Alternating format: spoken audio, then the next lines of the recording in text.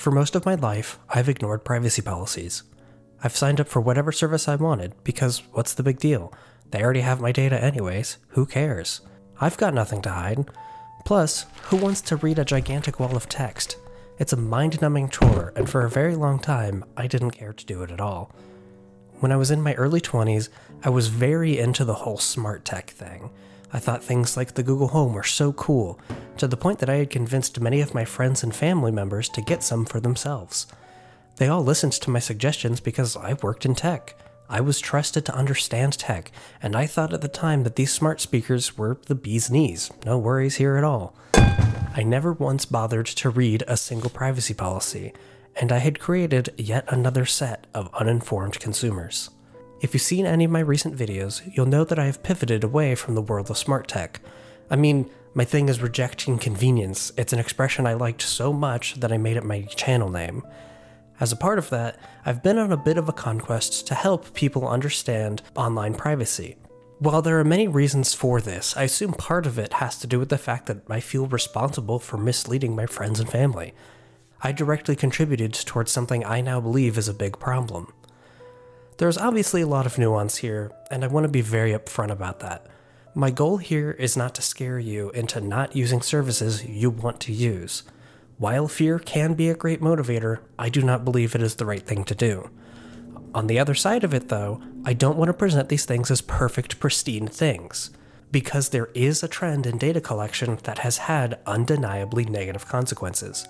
Most importantly, I don't want to make you feel dumb about any of this. With the whole smart speaker thing, I do not believe my family is dumb for not listening to me now. I mean, it's been almost a decade that they've used the dang things, and it's clearly well integrated into their lives. Change is hard, and I don't blame them for keeping it. Plus, I haven't been able to articulate my concerns without sounding like a paranoid maniac. This has been a learning process for me, too. Heck, let's call out some of that nuance right now. There are situations where smart speakers are wildly helpful for accessibility. It can be both a good and a bad thing. I know I said this a lot in the last video, but we need to allow complex things to be complex. Now, I'm not here to tell you that I made a tool that summarizes privacy policies for you. I'm not going to summarize them for you either. What I am offering you, however, is an alternative way of looking at existing privacy policies. We're going to take a small handful of examples, and I'm not going to be picking on any of the companies and apps that are called out on this video. I really want you to judge these things on your own, because we all have different comfort levels with all of this stuff. I don't tend to trust folks who tell me how to feel, and that's why I'm not going to tell you how to feel. I respect your ability to judge a situation when you're provided with all of the context. With all of that out of the way, let's start digging into this. One of the reasons I find privacy policies to be complicated is the wall of text. I don't know what I'm supposed to be looking for. However, I recently found something that could be a fantastic starting point. On Apple's App Store, towards the bottom of an app page, they have this. It's a categorized version of a privacy policy for an app. Now, for full transparency, Apple does not review these, and they are filled out by the companies who make the app. But this is still a great starting place for us. Apple provides the people who make apps a guide on what each of these terms means, and examples on when to use them. If we jump down to types of data in this developer guide, we can see the same categories that come up in the App Store. Now, I took this as a starting place, and I made a simple visualizer using similar language as Apple's. I understand that not everybody uses an iPhone or even a smartphone. I mean, I don't use one. My point is not to praise Apple, as I'm very critical of that company, but I do want to point out that they have a really solid foundation here. Plus, a majority of the people in the United States do use an iPhone, and so I also thought using familiar visuals and language would be helpful. Each category can be tapped or clicked, revealing blue, then orange, then red. My thought process was to let you determine how you ranked these colors. Let's say you're not comfortable with precise location collection from apps or services that shouldn't really need it. You can set it to red for bad. Or let's say you track it based on data not linked to you, data linked to you, or data used to track you. Bam, 3 colors for each type. Additionally, I added a description to each category so you can learn what it may contain. I also included some situations where the data collection makes sense, as well as some situations where it might be problematic. Lastly, I added search terms, which is a list of words or phrases that you can use to search in a privacy policy, just to quickly judge if you're comfortable with it or not. I want to run through each of these categories quickly, and then we can look at some real-world examples so you can get an idea of how this all could look.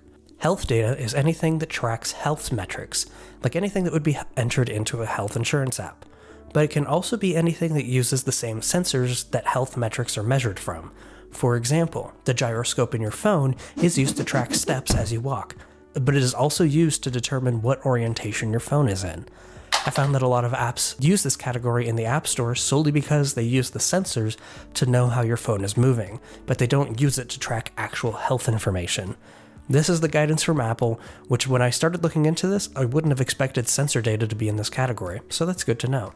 If you're looking at an app in the App Store that says they collect health data usage, read the privacy policy and see what they're actually tracking. It might not be as bad as you're expecting. Purchases are just for tracking your purchase history when you use an app and service. This data is mostly used for identifying patterns and trends in your spending behavior, which is really valuable data to share with advertisers. I noted in this category that its benefit is also its downside, advertising accuracy. This one really depends on what you're comfortable with. As far as data that is shared and sold, this is one of the most abstract feeling to me, so I could see it going either way.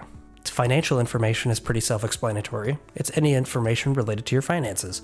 This includes things like your credit card number or your bank information. Now, a lot of services use third-party payment platforms, and I want to note that if a company uses a third-party service like Stripe, PayPal, or Venmo to allow you to pay for things, they are not required to disclose what those services collect. Because you are using the service though, it is assumed that you agree to the other service policies as well, even if you've never looked at it. As tedious as it can be, I really encourage you to read the privacy policies of the popular payment platforms so that you understand what they also collect when you use a service that uses them. I call this out because it's a regular practice, and oftentimes these third-party services do the exact same thing. It can be a bit of a rabbit hole, but just be aware of it. Additionally, financial information is one of the most sought after when it comes to data breaches. It is very lucrative to try to steal this data, so please keep that in mind as well. Location was actually really interesting to look into. I hadn't ever looked into the accuracy of these devices. I just assumed they knew what general building I was in, but it is far more interesting. So there are two levels that Apple uses, coarse location and precise location. They note that coarse location is the first 2 decimal places of longitude and latitude, and anything beyond that is considered precise location. Here's a visual of what that looks like. Starting with the coarse location, we'll look at the first decimal place, which is a 6.9 mile diameter circle. This can clearly identify what city you're in, but that's about as certain as it can be. Remember, the circle isn't always centered on you. You can be anywhere within that circle. Second decimal place is a half-mile diameter circle. Now, this is clearly much more accurate, but this is clearly just accurate enough to tell what neighborhood or village you're in. This is as good as it gets for coarse location before we start getting into precise location. From here on out, we are now in precise location territory. The third decimal place is a 360-foot diameter circle. This is enough to see what building you're in. The fourth decimal place is just a 36-foot diameter circle. This is able to pinpoint your phone's location to be an area within a tennis court. The fifth decimal place is only a 3-foot diameter circle surrounding your phone.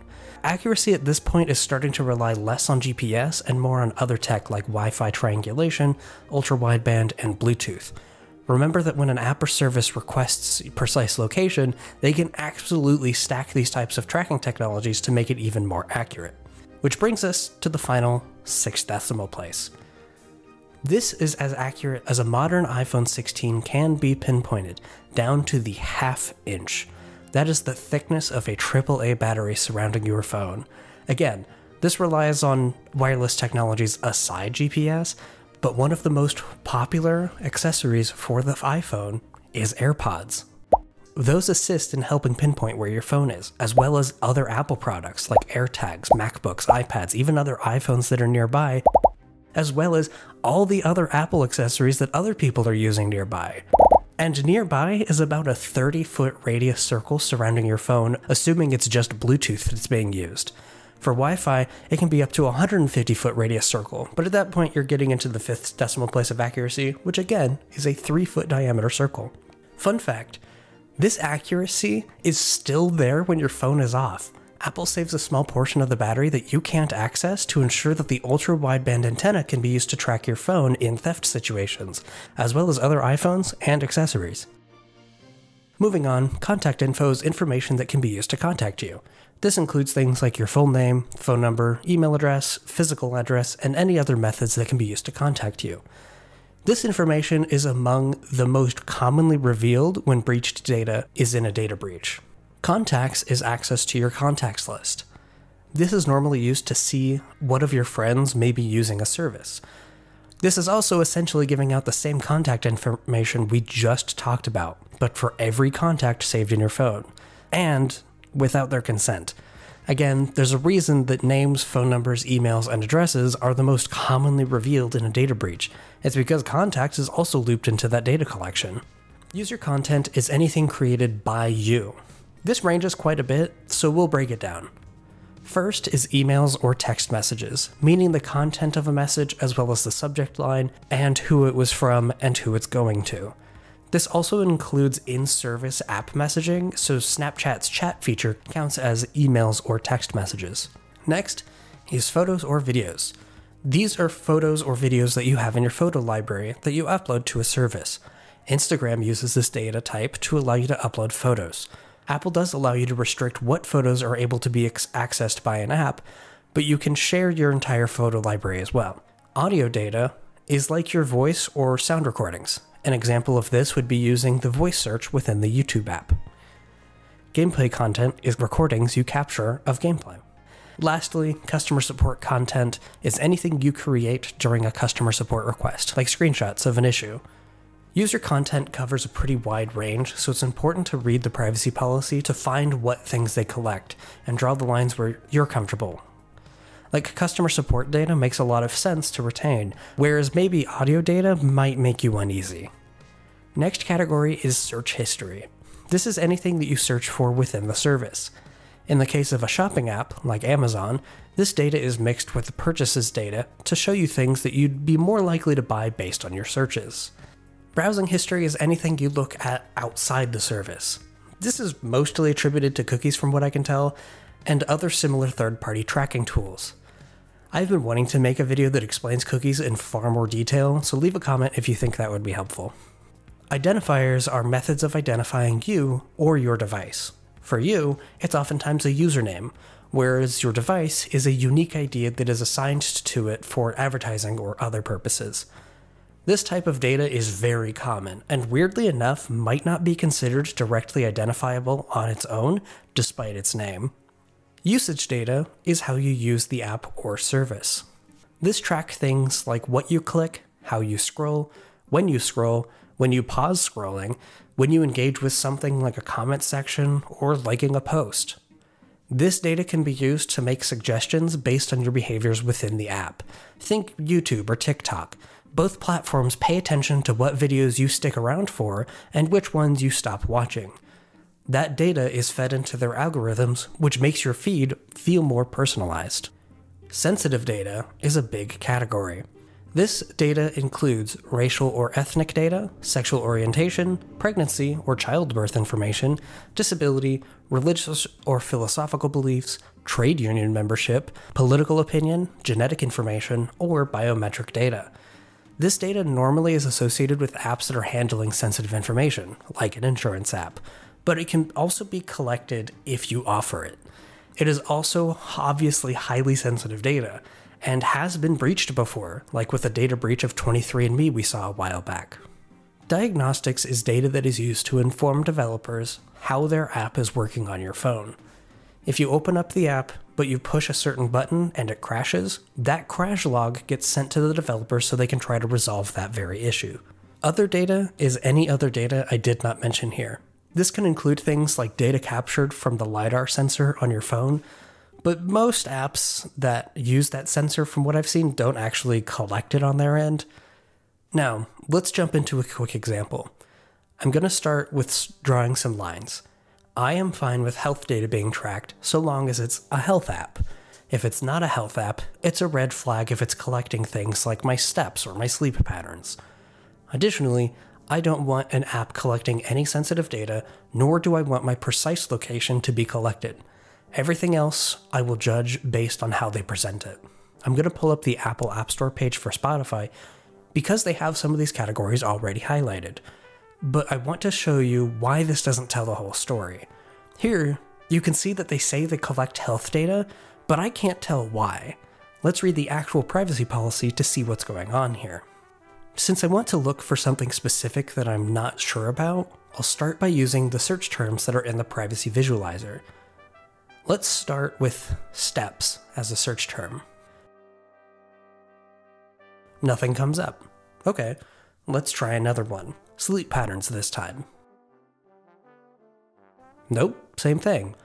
So what is Spotify collecting that uses health data? If you recall, health data also contains things like sensor data, so let's look for that.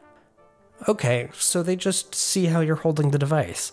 It's certainly a little weird, but it's not really a red flag for me, so I'll mark it as blue on the privacy visualizer. Now, I admittedly wasn't paying attention to anything else, I just wanted to see if that one thing was weird or not, so now I can continue from the top, marking things as I read them. I'll speed up the footage here so you can see how I read it and mark these things along the way, but I hope that you can see how this is helpful. You can judge these things on your own, which helps you understand what's going on and what you're comfortable with. I know this is kind of a simple tool, but that's kind of the point. I want this to be accessible. If you have found this to be helpful, let me know in the comments. I'll have a post on the forum on how I made the site, so if you want to make a similar one for yourself, or maybe you have better ideas on how mine could be better, go build it. Anyways, please be kind and patient with one another. Peace. I'm gonna go on living like I never met you, and it'll feel wrong at first, but I think I can forget you. Ignore the fact that we sleep no more than 3 feet apart. I feel you now, you're all around me.